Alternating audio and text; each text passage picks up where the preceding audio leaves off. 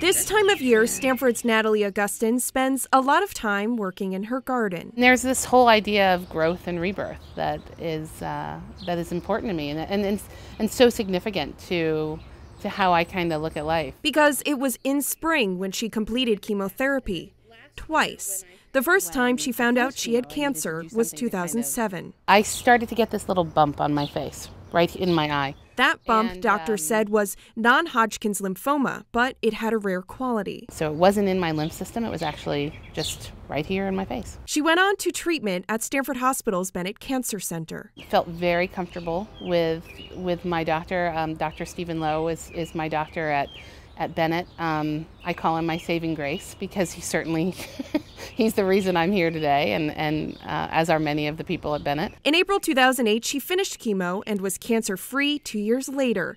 But in 2011, something else didn't feel right. At age 44, she had a colonoscopy. Then her doctor told her she had stage 3 colon cancer. I was terrified.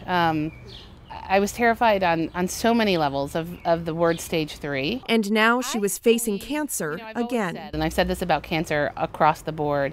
I have cancer. Cancer does not have me.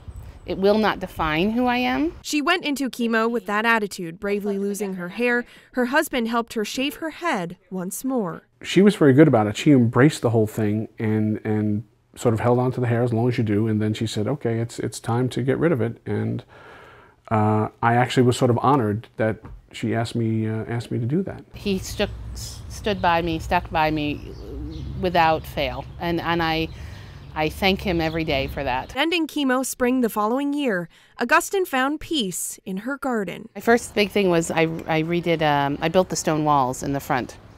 That was my therapy. Now she's cancer-free. And I look at life as, today's a good day, and let's hope tomorrow's as good or better. And if it's not, then the day after that will be.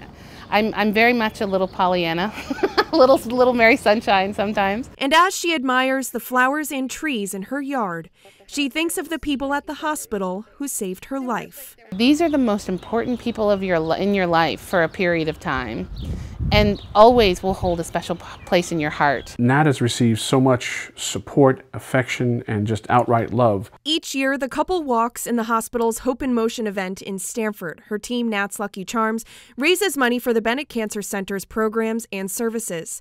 It's scheduled for Sunday, June 1st. All of the information is on our website. I'm Christina Chiarelli for It's Relevant News.